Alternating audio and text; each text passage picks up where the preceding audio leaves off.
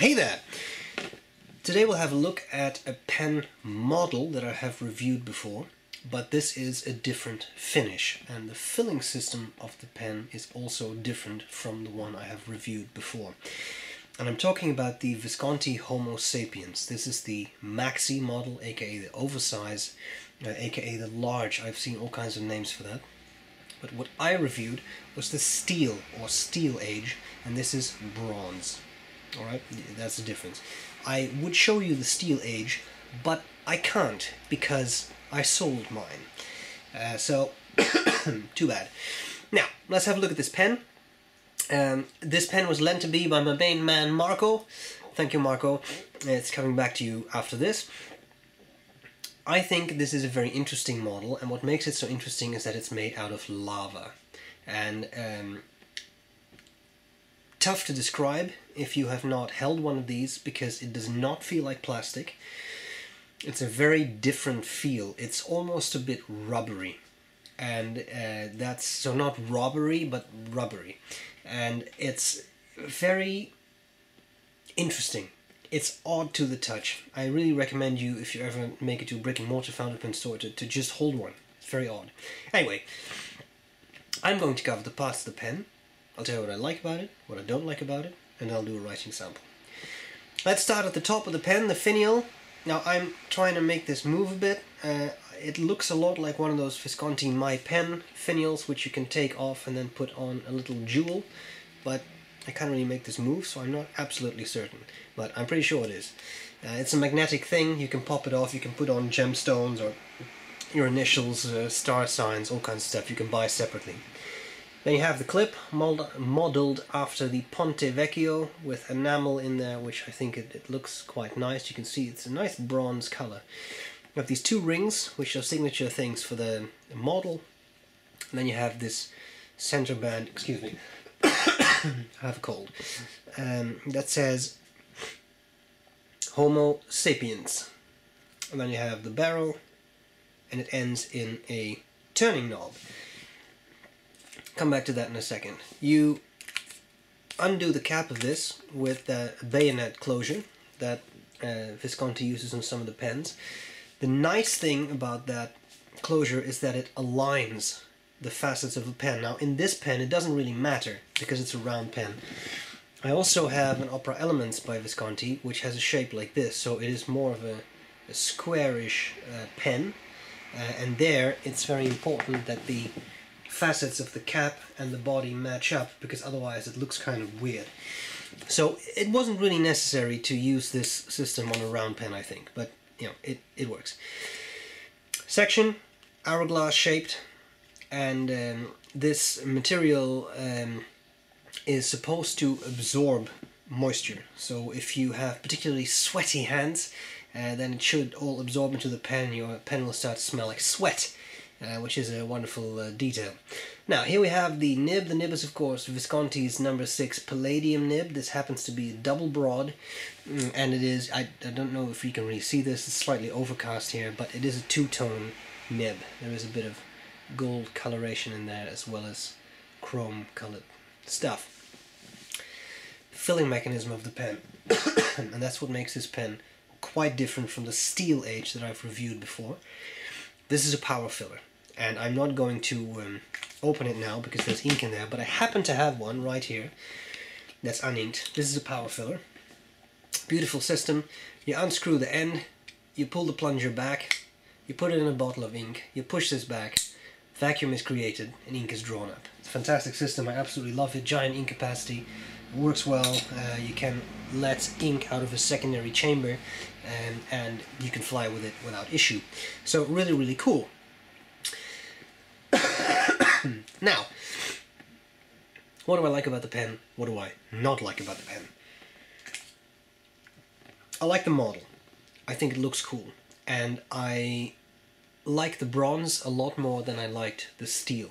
The steel looked a bit cold, and I think the combination of this very dark, it's not black, but a very, very dark grey color with the bronze looks very nice. It's very warm, and it's just a cool look.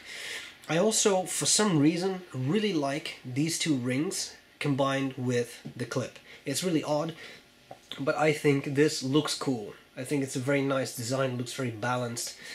I don't know, I just like it. The pen is pleasant to hold. It's comfortable for me. It's a beefier pen, but not super thick or anything, just very comfortable. And because the material is quite light, it's really well balanced. I also like that the power filler offers you a very nice, large ink capacity.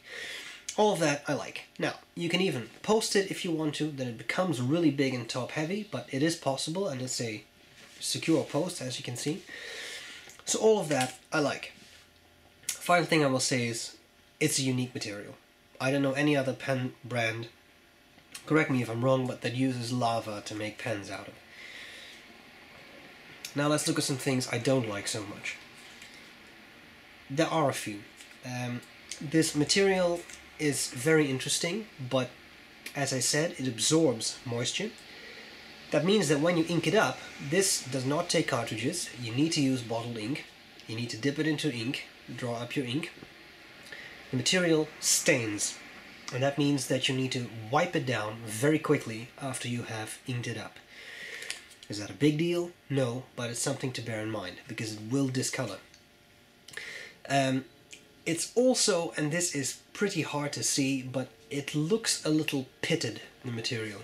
I'm fairly certain the camera will not pick that up, but there is definitely a type of pitting, and that's, I think, part of the material. I had the same with mine, just the way it is, but that may not be for everyone. It looks like it has pores, almost like skin, and it's, yeah, something you need to deal with when you own this pen, that's the way it looks. I don't know why it's such a big deal, but it just strikes me every time.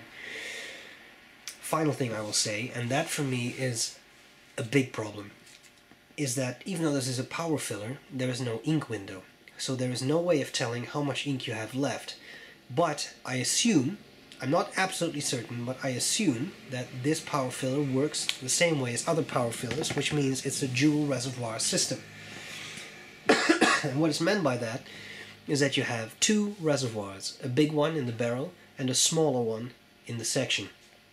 And you can drain this. So as you are writing, look at, I'm going to unscrew this, look at what happens to this reservoir. As you are writing, it will be drained until it is empty. And once it is empty, your pen will cease to write, because this is closed off and you need to unscrew the end and just let in more ink.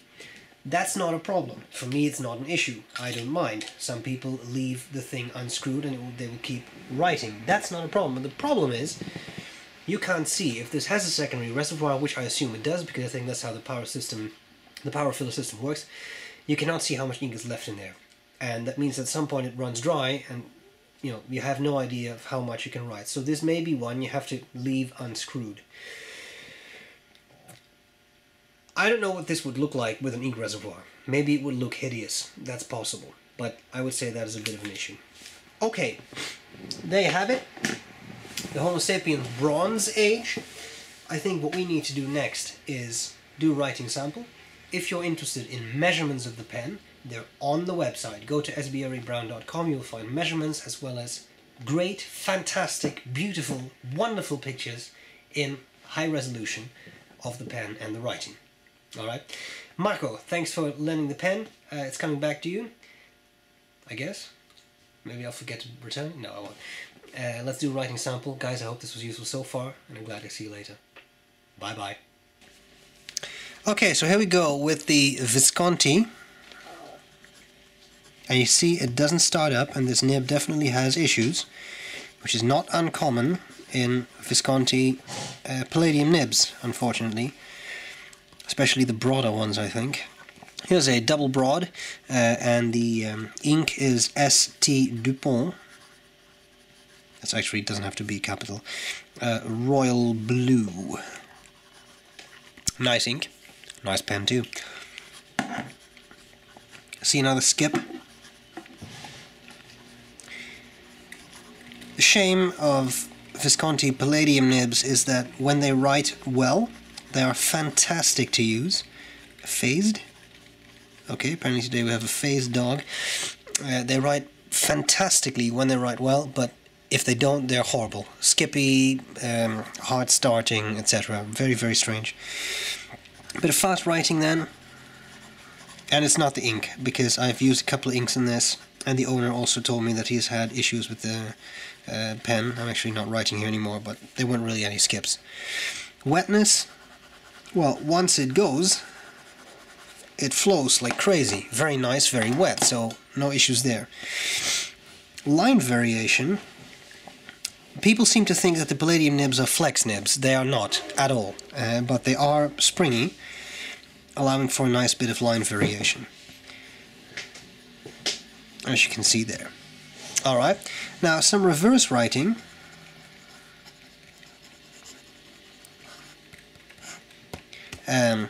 They have it. It does work a lot finer than the actual writing is, so that's all very nice. Marco, thanks for lending me this pen. I appreciate it. Hope this was useful, and I'll gladly see you later. Bye.